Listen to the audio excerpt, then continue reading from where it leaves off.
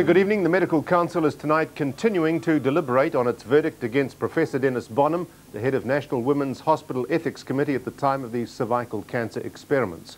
Also tonight, the Prime Minister proposes the compulsory issuing of identification cards.